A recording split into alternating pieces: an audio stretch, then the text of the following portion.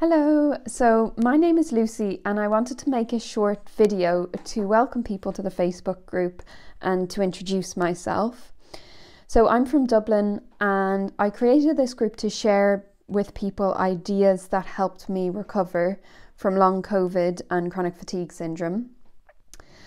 And the two main approaches that I used were Dr. John Sarno's TMS approach and the internal family systems approach.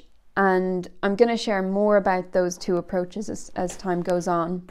So I'm not a medical professional, so anything I share is not medical advice or mental health advice. I'm just sharing the things that helped me.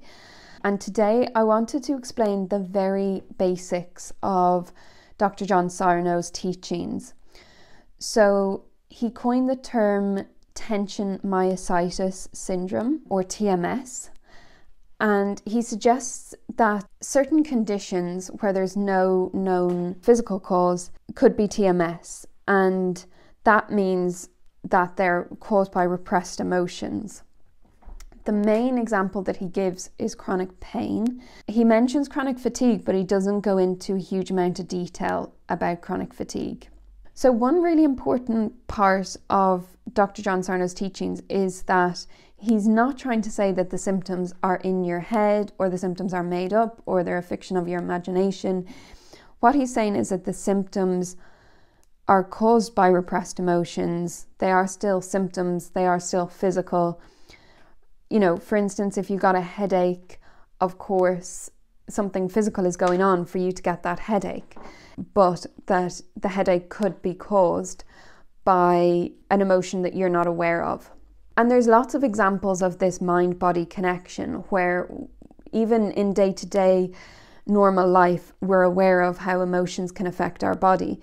So for instance, if I was to go really, really red in the face, it might be a sign that I'm embarrassed. Or if I had butterflies in my stomach, that might happen because I'm nervous.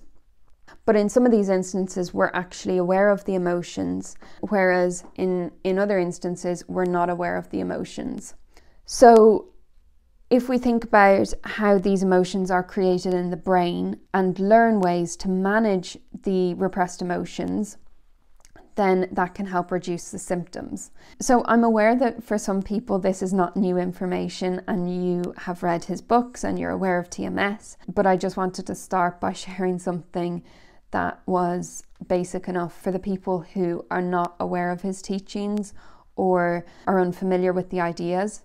And I think sometimes people feel they need to believe that the symptoms are not physical, and there is a certain reality to that, believing that the symptoms are created by emotion or they're created in the brain, but you don't need to fully believe the symptoms aren't physical, because that also can be somewhat unrealistic. So thank you for listening, and please feel free to comment or share. Please ask any questions that you might have, and I hope to get to know some of you better as well as time goes on. Thank you.